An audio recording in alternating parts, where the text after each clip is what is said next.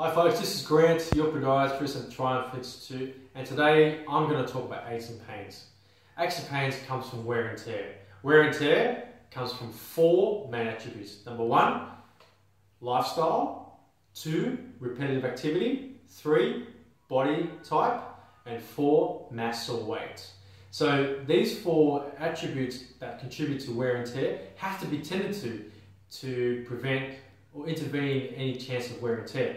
So common things that you might feel in that process of wear and tear and pain is, oh man, neck stiffness, lower back aches, can't sleep, can't roll around, it's just aching, knee ache, foot ache, toe pain, arch ache.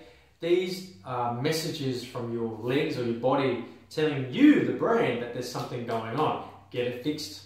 But no, what we do is we wait until immense pain comes, and then we result in further aggressive interventions that can harm your health back. So the way I see it is, when you're starting off here, there's no pain.